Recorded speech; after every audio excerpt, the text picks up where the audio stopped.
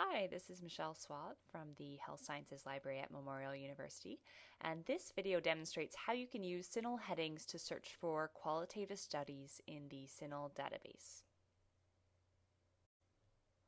All of the journal articles in the CINAHL database are read by either a subject expert or a librarian, and then they are tagged with a subject heading or a CINAHL heading.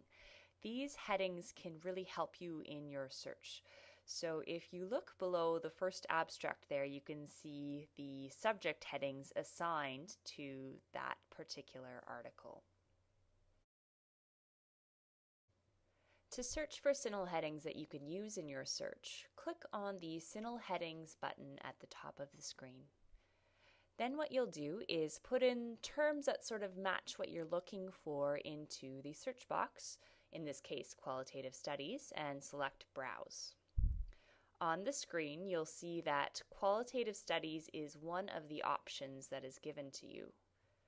From here you'll be taken to the tree view for the subject headings. And this is just a list of terms from really broad terms like science and study design down to narrower terms like qualitative studies, and then grounded theory is below that. So each indent is a narrower term. It's important to remember that articles are only tagged with the narrowest term. So if you want qualitative studies in action research and ethnographic research, you're going to have to tick that explode box.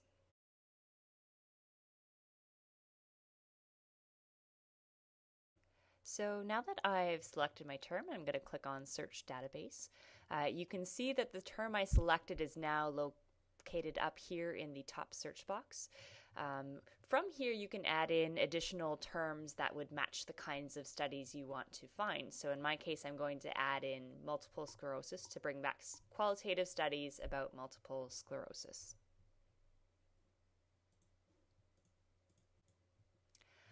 There are other useful subject headings or CINAHL headings to use when you're searching for qualitative studies.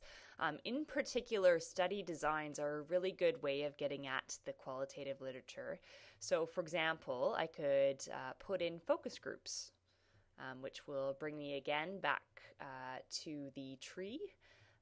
And here you can see there's a bunch of data collection methods, focus groups, narratives. I often will include the data collection method or search using the data collection method when I'm trying to find qualitative studies in CINAHL.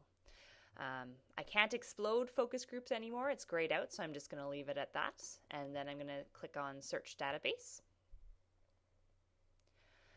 In this case, for this search, I have already searched for the CINAHL heading for students nursing, and I can combine them all together in the search history box with AND to bring back articles about focus groups and nursing students. So if you've got any questions, don't hesitate to contact us. We'd love to give you a hand with your search.